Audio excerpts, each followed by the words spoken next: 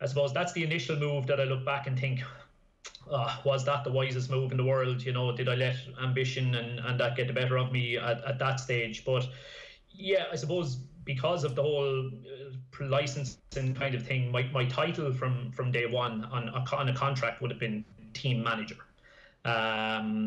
Because it had to be. So yeah, look, there was the public title, and there was the real title, and there was a lot of titles going on, Nathan. So there was, but at the same time, I was kind of happy enough to do whatever the club kind of required me to do within reason. But It was only leading up to the start of the season that the within reason changed, Because there were obviously in League of Ireland circles, word travels fast, and there's a lot of rumours, and there's question marks about the people behind the scenes who were leaving, and what role you were having to fill in. I guess in a way, because of the structure of Irish football, and even with a pro licence, it's very difficult for people to get jobs, that when an opportunity comes up to get another skill set within a club that you can probably use into the future, that while some may see it as a step down to be doing those office roles, actually in terms of your long-term future, it was probably a decent bit of experience.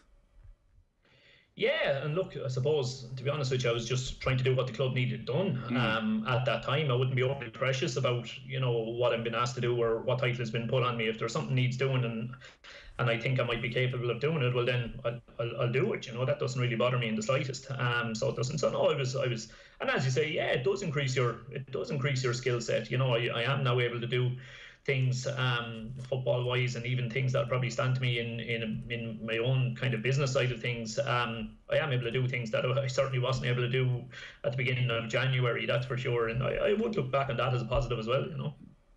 To go against that, you could say that Dundalk are a club who just played in the Europa League, who have been champions on a regular basis over the last half decade, that it would be a sign that if people are leaving behind the scenes and not being replaced straight away, of a club not being run in a well manner. Yeah, look, I think it was, there was maybe a little bit of having to fill gaps and a little bit all over the place at times. Now, to be fair, there have been people come into roles since then. So there was a little bit of clambering around, as I say, just to fill gaps. Now, there was probably clambering around maybe for 2 months or that, but there are at least more hands on deck there now at the moment than there were during that initial period. That it was very helter-skelter. You had a transfer deadline coming up as well, and all of that kind of stuff. So look, it was a bit crazy for a while, but as I say, there's probably a little bit more structure to it there now at the minute. All right. What was your involvement then on the football side pre-season? With pre-season, I was absolutely flat to the mat in the office. To be honest, so you weren't on the training ground at all? Well, the training ground was right beside the office, so it's easy to go up and get a look. But no, I wasn't. I'll be honest with you. No, I wasn't really participating in it just purely because I couldn't get out the door of the office. There was just enough to be done in there. So it was probably the week leading into the first game of the season, first league game of the season, or maybe leading into the President's Cup game, that things started to level out a little bit more, and I managed to get out onto the pitch at that stage. But to be fair, Nathan, I mean, I was never massively involved on the pitch anyway, so it wasn't like I was a missed presence from the pitch or anything, What was your relationship like with Filippo Giovagnoli? Yeah, well, I suppose there's two kinds of relationships. There's the personal relationship, and then there's the professional relationship. And he's a charismatic guy. He's a fun guy to be around. Very, very bubbly guy. Loads of personality, to be fair to him. And so from that side of things, on a personal level, it's impossible not to get on with him. He was a guy you could have good old crack with and good conversations. There's a bit of an edge to him, a bit of boldness about him, which I liked, And look, if I suppose if I could have stayed in the role where I was only ever the opposition analyst, well, then you know your place, and it's not your it's you just back up the manager 100% of the time, and it's not your place to question if you think you would do things differently. You just shut your mouth. It's not your place to say it. But when the dynamic changed this season, then it becomes more awkward because. Look, I think any two people are going to have very, very different ideals as to how things should be done. And as I say, in normal circumstances, the manager is top dog, and therefore you just suck it up. and the reality is, again, he was top dog, and I did just have to suck it up. But that dynamic is very, very different than when you're the one walking out in front of the media and trying to justify tactics or substitutions or training schedules or anything like that you actually had little to no say in. So it makes it a difficult relationship then in that sense, So did you feel, last season in the Europa League, while you were sort of front and centre, there was an understanding that it was a sort of ticking the box exercise because you had the qualification and he didn't, that there was that awkward press conference a few months back where there was all sorts of confusion as to, they were trying to dig down into what your title as manager meant. Would you be picking the team? Did that cause confusion for you as much as it did for him?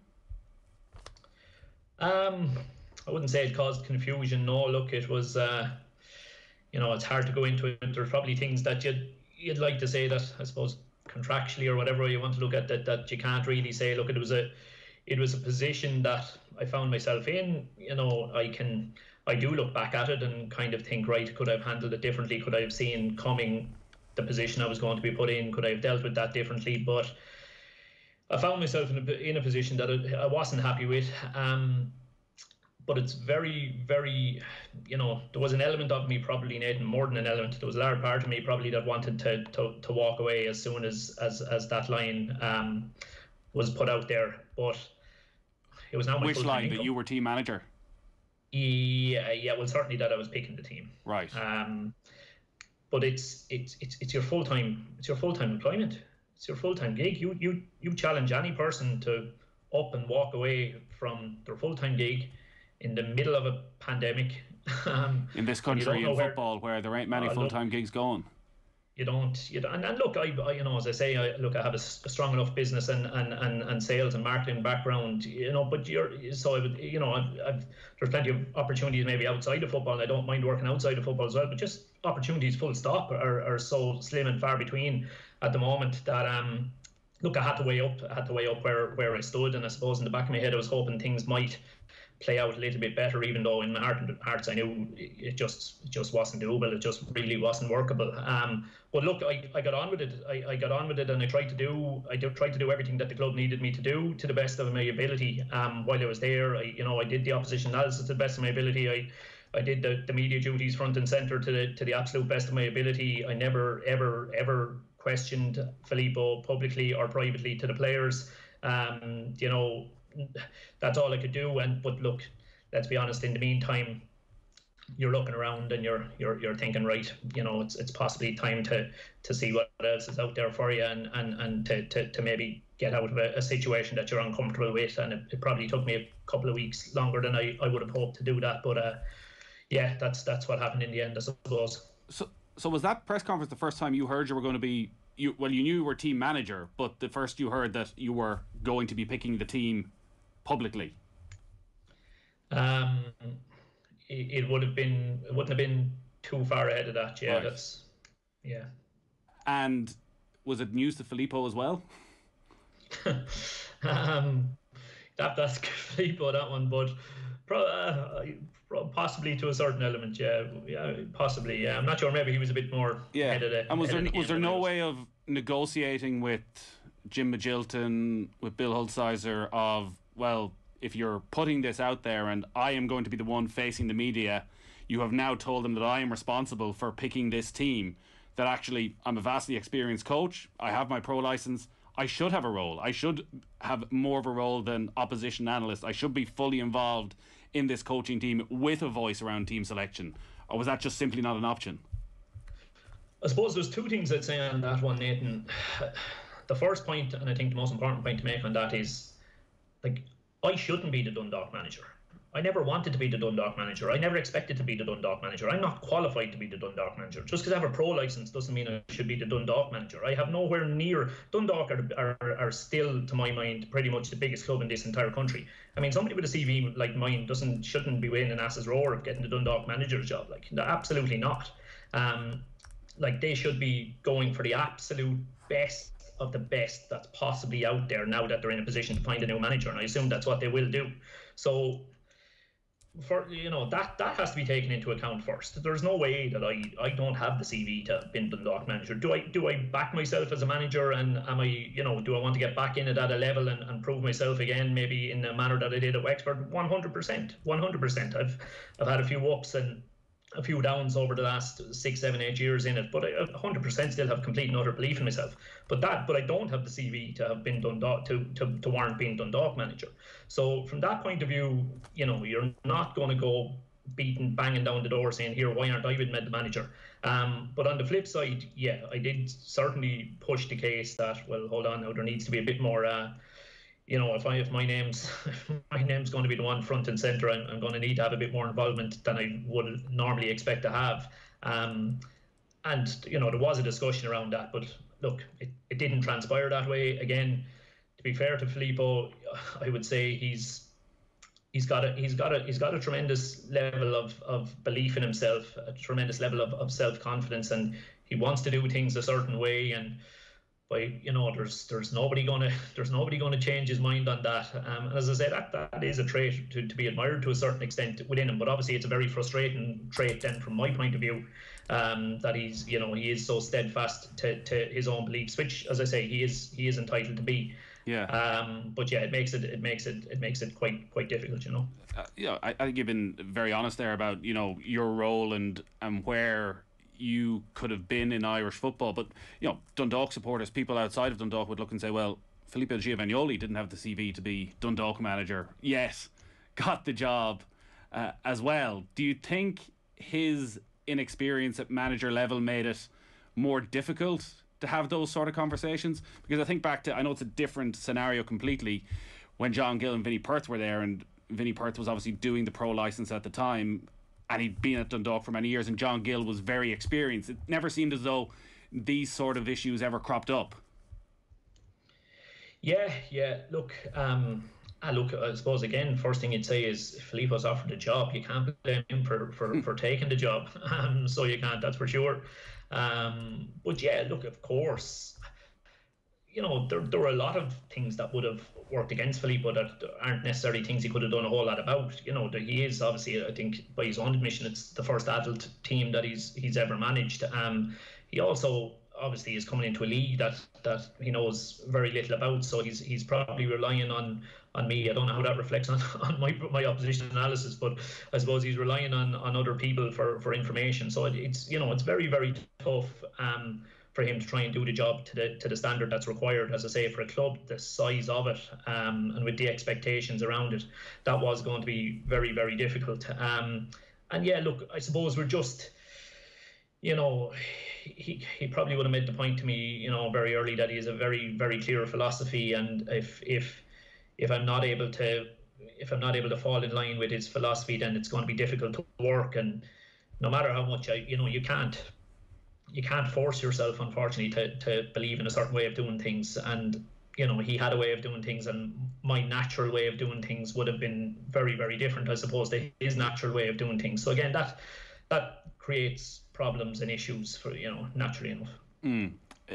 His style of management, and there were times where there seemed to be a lot of changes to the team week after week. There were changes to the goalkeeper. There were a lot of substitutions taking place at the one time. It seemed quite often he was behind you in the stand and things were happening and you weren't quite sure. Was that just his style, or was that a bit of inexperience? Yeah, look, it probably is. Again, it's maybe a bit of inexperience. It's maybe, when things are going against you, you maybe press the panic button. I know, I would have been very, very conscious to try and, when managing teams, to maybe say to those around me, pull me back here when I look like I've hit the red button and the mist has descended and I'm not quite seeing clearly. Pull me back, and maybe there could have been a little bit more of that. But yeah, look, the inexperience, of course, it would be difficult to. It would have counted against him maybe a little bit, so it would. But look, at the same time, it's not like he did an awful job, far from it. And as I say, I'm his opposition analyst. I'm feeding into it no matter what I say. I am part of all that as well. So there's no point I can't wash my hands of it either at the same time. Nor am I looking for sympathy for the position that I found myself in. I'm the person who put myself into that position, so I am. You mentioned your role, say, in the office job part of it, and you were dealing with trying to bring players into the club, and there was visas. There was a big turnover of players in the off-season for Dundalk, and a lot of the established players who had a huge amount of league titles between them left the club too. Dundalk's great rival, when you have the likes of Sean Gannon, Sean Hoare ending up at Shamrock Rovers, doesn't look good ever, and there's obviously different contractual situations of what Shamrock Rovers are offering to Dundalk, and then you have a lot of players coming in from different leagues all trying to settle at the same time. How difficult was that to be a part of, and to see those players who've been so successful leave and then try and juggle these mix of players and bring them all in? Yeah, well, that definitely would have been a particular frustration of mine. That's for sure. Look, it really is crazy, the players that have been allowed to leave the club. Now, don't get me wrong, there are still some phenomenal players there, and you talk about whether they can pull this all back around. They definitely can, because you're the likes of your Patrick McElhenney's and your Chris Shields and your Michael Duffy's, Andy Boyles. Like, there's phenomenal players there, but I don't think there was such a need to throw the water out, the baby out of with the the tub. bathwater. That's the one I'm looking for. Yeah, that was a poor attempt by me now to get that one. Yeah, there was no need to overreact. There really wasn't. Okay, they hadn't performed to the level that they were capable of the previous season. There was various different reasons for that, but I mean, like, I challenge anybody to tell me that Sean Hoare isn't up there in the very best centre halves around. He's an absolute class act, so he is. And the same look can be applied to Gano and to so many of the players that were unfortunately allowed to get away from the club. And I would have found that particularly frustrating, because you lose your identity, Nathan. So you have to lose your identity to a certain extent. And I think sometimes maybe there was a perception within the club that I was anti-foreigner, and I wasn't. I absolutely wasn't anti-foreigner. And a couple of the signings that they've made are good lads, and their attitudes are excellent, and with a bit of time I think they might acclimatise to the league. I just thought losing the heart, and not the heart, because you still have Shieldsy and those kinds of boys, but losing that Irishness out of the side. I mean, a guy like John Mountney, for example, like what you see on for 90 minutes on Friday night out of John Mountney is about 20% of what John Mountney contributes to Dundalk. He was a phenomenal presence around that dressing room. He's, when you talk about 100%ers, there's a guy who was, absolute 100%er. You never got anything less than maximum from him. And I would have, tried to fight a guy like that's corner tooth and nail to try and explain, do you understand how much of a loss his presence? Like, he wasn't a guy who started every week, and I suppose that's why I'm saying there's more to him than just what you saw in the 90 minutes. And losing guys out of a dressing room like that, it's a bigger loss than just 90 minutes on a football pitch. There was obviously the situation with the goalkeepers leaving the club as well. There was a mix there that a huge amount of experience was lost, and you say it probably ripping the heart out of the club in one way. We've seen in England the backlash against American owners, and maybe there seemed to be a lack of understanding. Like, there was obviously all sorts of rumours, which I know Vinnie Perth would deny, around influence when he was in charge. The people who are running the club, do you think they have a full understanding now of how Irish football works? Yeah, they probably do now anyway, that's for sure. But look, again, it's a strange one, Nathan. Like, I'd have to say that personally, I had a very good relationship with Bill. I found him, when I say that, I mean in that I found he was very straight in any of his dealings with me, any of the promises he made to me, or any of the agreements we had, or anything like that. He was also the kind of guy who you could have a disagreement with, you could have an argument with, and there's no grudges held. 10 minutes later, he treats you exactly like he did before you had the disagreement. And so there are elements of Bill that he's a good guy underneath it all. He is a good guy. He probably just needed a little bit more, needed to take a little bit more information on board from those who would know Irish football inside out, as probably the best way to put it, I presume the players were aware of this friction in the background. I'd hope not. I'd hope not, because then I'm not doing my job correctly. You know, you no matter. So is your job what, correctly to smile and get on with it and do everything behind closed doors? So if you're on the training ground, you're around the training ground, you just have to have a smile on your face and looking forward to the weekend, lads. Well, I think my job is definitely not to cast doubt on the manager's ability around players. That's for sure. You know, if I put myself in Filippo's shoes, you know, and I found out that anybody, you know, in my staff was openly being negative around players around me, well, then obviously you're not going to be very happy with them, and you're going to be getting them out there ASAP, and rightly so. So look, again, maybe some people would say that's me not being strong enough. I don't know. People, you know, you can have different people who take different angles on it. You know, I'm sure there are some people who would say that I needed to be stronger on it. But no, I would definitely like to think that I would think the players were reasonably surprised when I resigned. I would think they were reasonably surprised when I resigned. And look, I did, you know, I suppose two sides of it. One bit I probably never touched on in terms of the difficulty around the whole thing was, you know, when it was announced and when it was put out there that I was the manager, like, oh, geez, Nathan, the following 24 hours, I've never felt like such a fraud in my life. Like, my phone was hopping. Like, there was like close to 100 text messages coming in from people who wouldn't maybe be fully up to date with League of Ireland. I mean, people around my own locality. Yeah. Laois isn't exactly a hotbed for the League of Ireland, you know.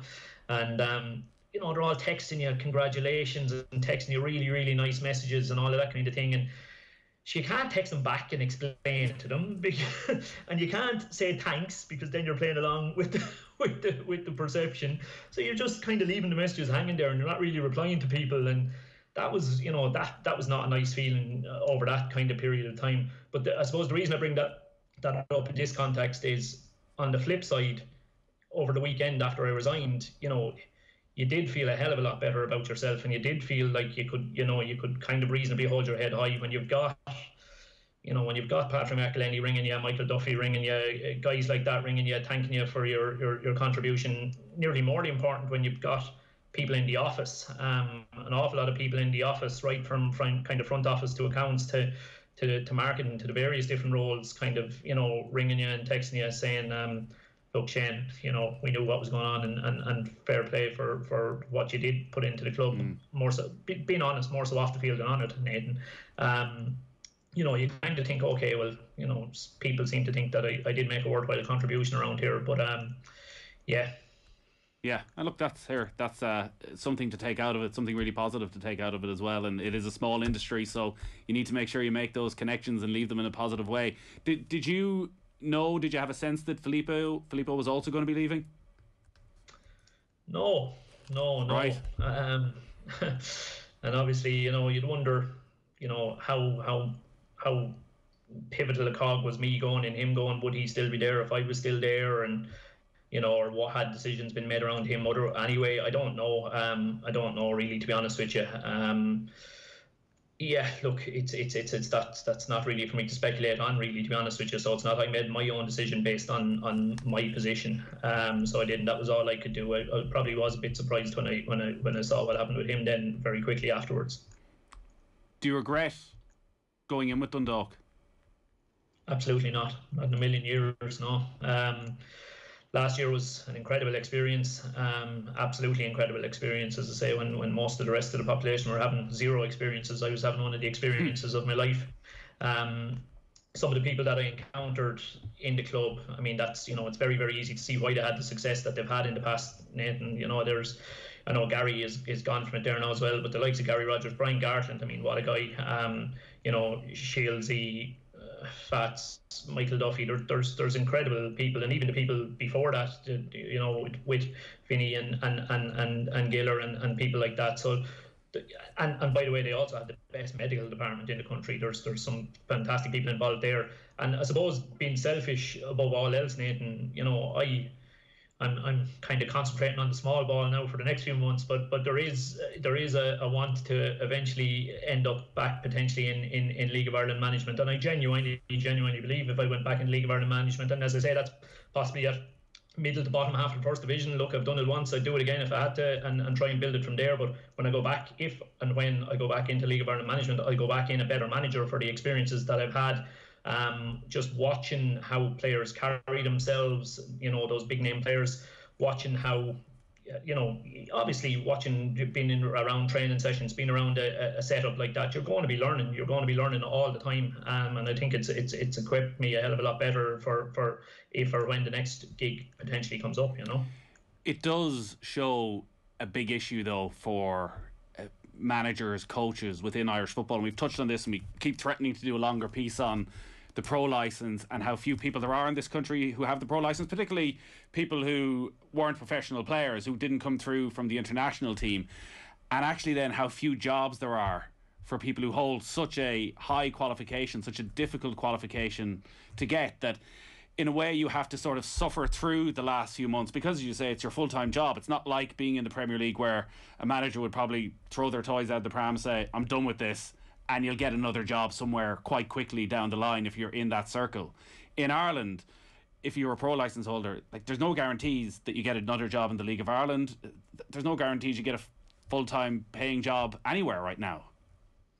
Yeah, we just have no industry here. I suppose that's probably the best way of putting it. And to be fair, Nathan, like there were people who had a kind of a swipe kind of indirectly at me for taking on the role, and therefore allowing Dundalk to tick the box that allowed Filippo to do the job even though he wasn't a pro licence holder. And I get that. I completely get that. But on the flip side, like, I started my coaching badges when I was 19, and by 28 I had my pro license. I can tell you, not one club ever paid for single one of my registrations or one of my licenses. I paid for every single one of them the whole way up. It cost me probably 12 grand over the course of those 10 years. You kind of feel within your right to put yourself in a position where you're able to make a bit of a living for yourself on the back of that, even if it's not quite what it says on the tin. But I do get the gripe at the same time, because it's so hard to get to that level. You just, you really wish you had your industry of whatever it is, four divisions of, ranging from professional to semi-professional clubs, where you've got managers, assistant managers, and coaches. If you've got 40 clubs operating in your country and three kind of fully paid gigs at all of them, now you've got a proper industry going there. But look, we're a million miles away from that, unfortunately. All our football coverage here on Off the Ball is with thanks to Paddy Power. For information on responsible gambling, visit gamblingcare.ie. Shane Keegan is with us. It's still Arsenal 0, Villarreal 0. So Villarreal 2-1 up on aggregate at the Emirates. There's 15 minutes remaining in that one. And it's now 2-2 between Roma and Manchester United on the night.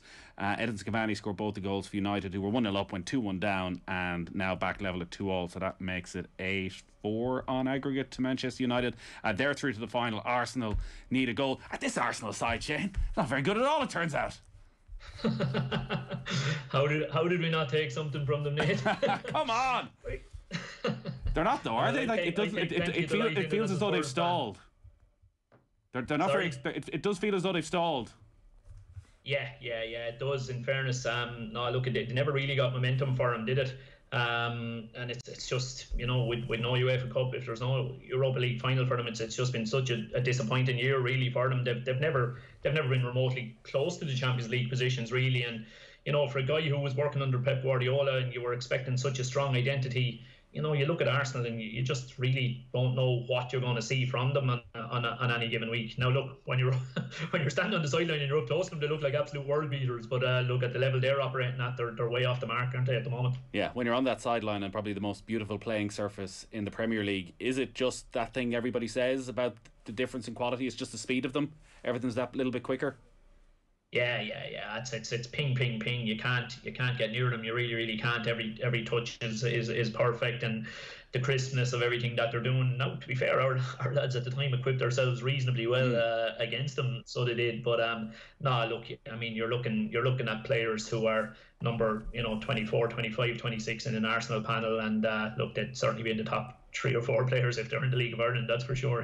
Ooh, inches away from going in front. Pierre-Emerick Aubameyang, a header from 8 yards out, did the right thing, headed down into the ground, comes off the left-hand post, almost goes in off the back of the keeper, but Villarreal just about do enough to survive. So Arsenal really pushing for a goal.